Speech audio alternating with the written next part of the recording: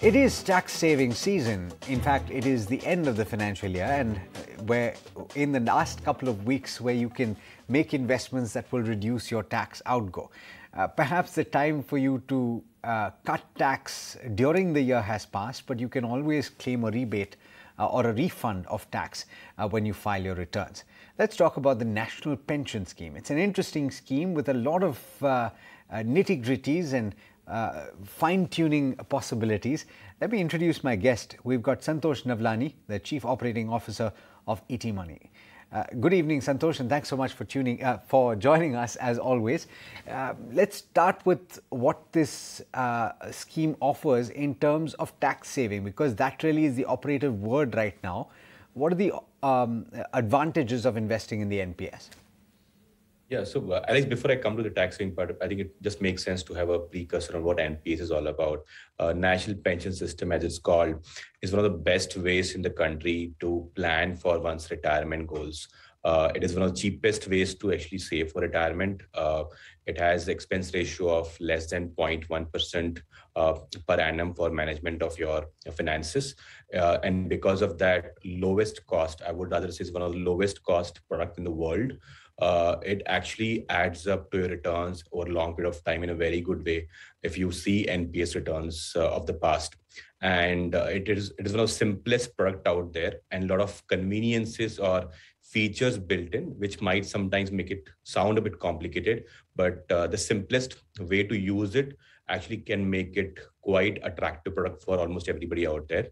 Coming to tax saving aspect of NPS, it actually started from kind of multiple ways where it is used to be only one of the product in Section 80C, which is one of the most popular kind of section to actually take tax benefits from. So one can invest entire up to 1.5 lakh rupees into NPS and claim tax deduction of up to 1.5 lakh rupees through Section 80C.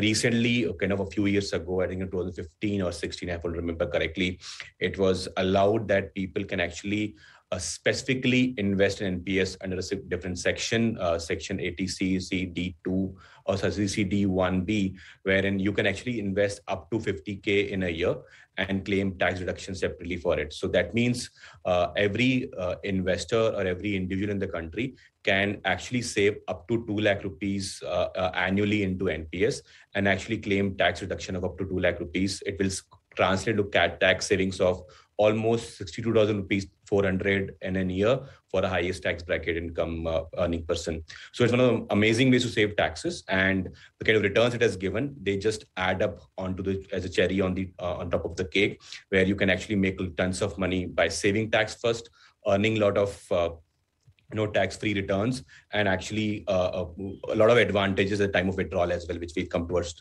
as we progress in the show. I want to talk about it in terms of NPS versus the other retirement scheme, which is the EPF for employees. I think when it was launched as an option for people that don't earn a salary, but we'll get to that in just a bit. Let's talk about the key traits of the NPS. I said in the introduction that this is a scheme that allows you to fine-tune this based on your requirements. There are a lot of things that you can change about so that it does the job that you want it to do. How would you best explain this?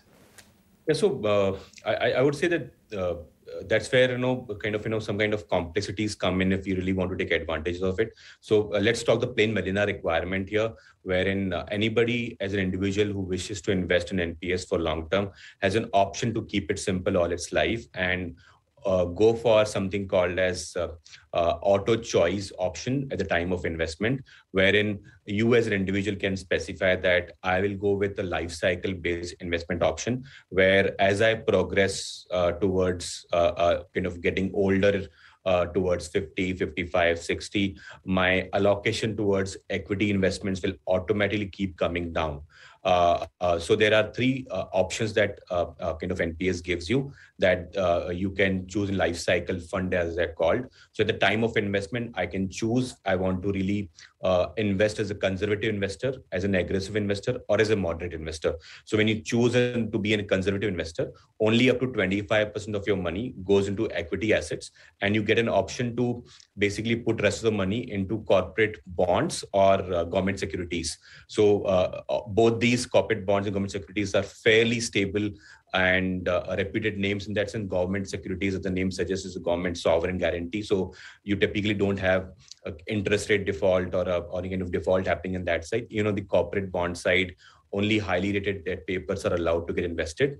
And there's a kind of specified list of companies or other what kind of companies can raise debt from and pension fund managers. So overall, the debt portion of 75% actually provides a lot of stability and long-term growth as well because of tax benefits there. And the equity portion can be only invested, like there are guidelines about where these 25% can get invested. So only top 200 companies by market capitalization on NSE or BSE are the kind of stocks where fund managers can invest in. Similarly, there is moderate option where up to 50% will go into equities and rest will go into corporate bonds and government securities. And there's an aggressive option where you can choose to basically go up to 75% in equities and rest being in debt securities through government bonds and corporate bonds. So the key point here is when you choose the auto choice, if you opt for an aggressive option, despite that, after the age of 50, the fund manager would actually work in a way that you would be getting down towards 50% allocation by the time you reach 60 years of age. So basically, active auto choice is one of the best ways to just outsource your entire requirement to NPS to really figure out what kind of asset allocation you should be having for your investments for long term. And if you want to really be a bit adventurous, you have an option to actually make your own choice of how much equity, how much government securities, and how much corporate bond you can have. So you can actually run your own aggressive hybrid strategy, or you can run like a more of balanced approach to investments. You can also take advantage of rebalancing this via switching out from equity to debt or government securities and vice versa, and actually create better kind of risk-adjusted returns over a long period of time. So you can actually fine-tune NPS to work like a mutual fund for your own stuff, or you can choose to actually kind of outsource that requirement by actually opting for an auto choice. So it's a blend of best, in my opinion, where people actually can do very good job of managing their money for retirement into NPS. And the best part is because the money is locked in, which probably sometimes people feel it's not a good thing. It's a very good thing when money is locked in. You actually get a power of compounding as your advantage. And a lot of wealth can be created by just putting 2 lakh rupees every year, getting advantage of tax savings as well as getting compounding on that side. It's a beautiful product, in my opinion, which requires a lot of distribution play coming into picture, where a lot of retail investors can actually take advantage of this. I think you've summed it up really well, and you've laid the foundation for the next point, which is there are multiple managers of the National Pension Scheme, Santosh, and how do you choose the right one? And I think this is also the point where you can describe, because you've shared some data with us, which hopefully we can present on the screen when you speak about it. There are the performance of the various options available in aggressive, moderate, conservative, super safe have also been given for these various fund managers. How do you choose the right fund manager? Is it only rolling returns that you look at? Is it more than that? So what we've kind of shared as a data, Alex, is how the auto choice works in the form of life cycle fund, as they're called, aggressive, moderate, and conservative. And we've looked at all the fund managers which are available in the country for long periods of time.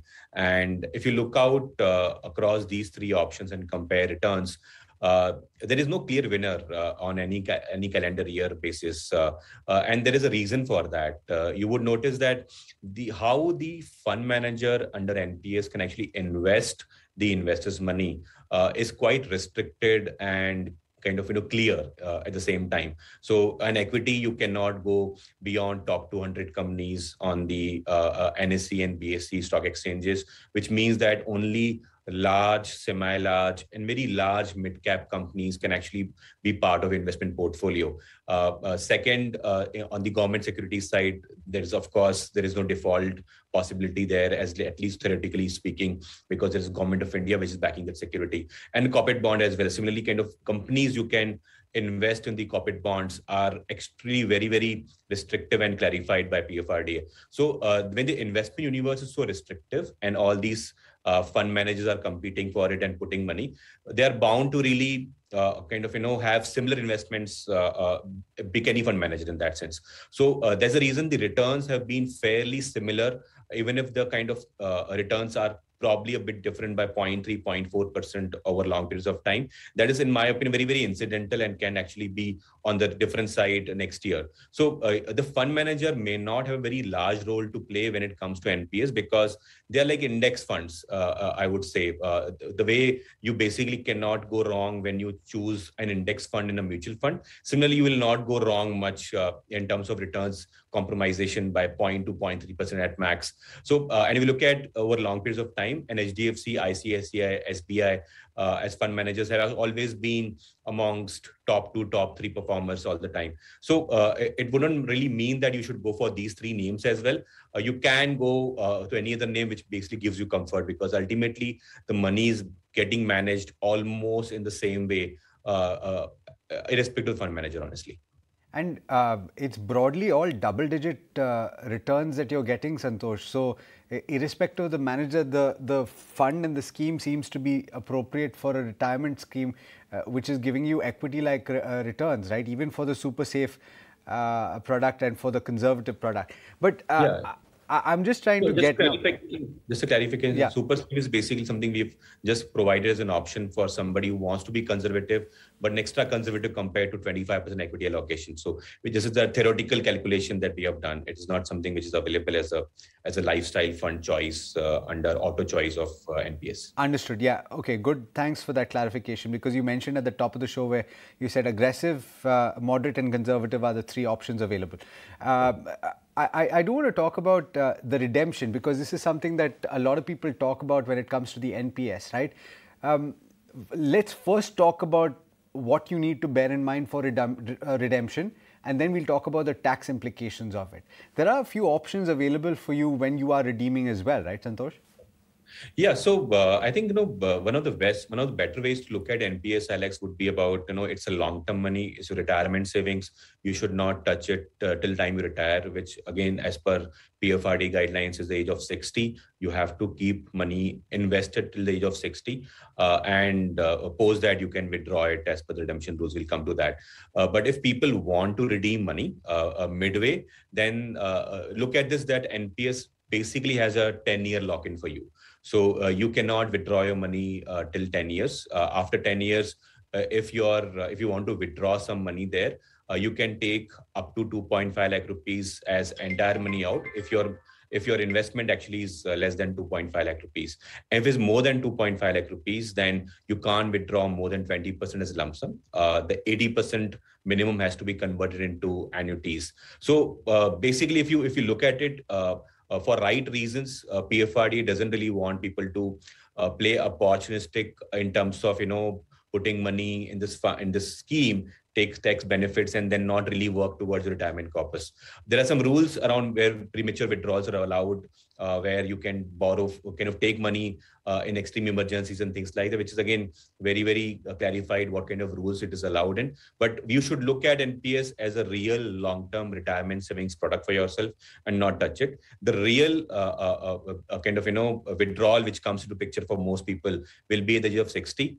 And at this in this there is option available that you can withdraw up to 60% as a lump sum, which is completely tax-free. So if you look at it, NPS then falls as one of the only products out there in the market today for tax saving, where you basically follow a triple E regime, exempt, where you can actually get tax benefit at the time of investment. You can earn tax-free return every year on it. And at the time of withdrawal, up to 60% of your money is under exempt category, where you can withdraw as lump sum without paying any taxes. The 40% remaining money, you can opt to convert into annuities. And I think it's one of the greatest features, which sometimes is misunderstood. You actually are putting money for retirement so that in your old age you can get pension.